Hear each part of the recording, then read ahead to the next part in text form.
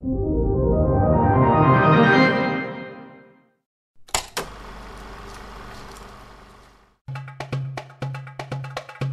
to part 2 of the Kontakt 3 tutorial videos. In a previous tutorial, we saw how to find sounds quickly. Now let's take a look at how to load and play them. Loading a sound in the Kontakt 3 is quite easy. Simply navigate to the desired folder in the file browser or database and drag and drop it into the Kontakt 3 rack. Alternatively, a file can be double-clicked and it will be loaded into the first available space in the rack.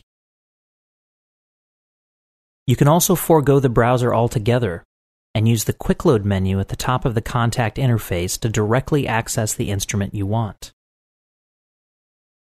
If you decide you don't like a particular instrument and want to load another one in the same slot, you don't need to delete it and reload another one.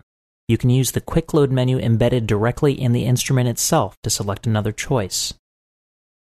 You can also drag an instrument from the database or file browser and drop it on top of the unwanted instrument and it will be replaced.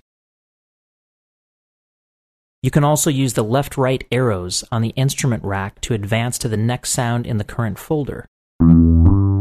This allows you to quickly audition sounds within a particular category without any interaction with the file structure.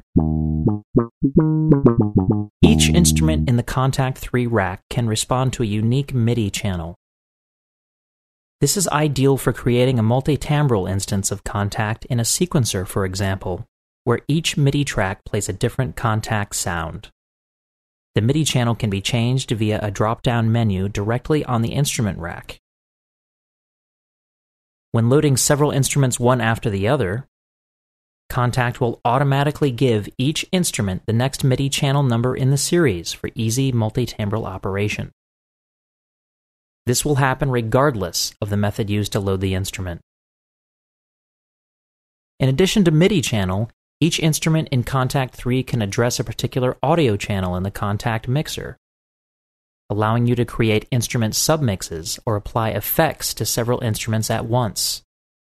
The desired audio channel is selected via a convenient drop-down menu.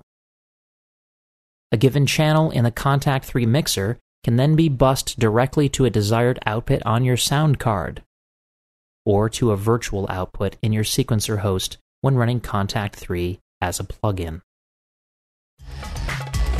Loading and playing sounds in Kontakt 3 is fast and easy.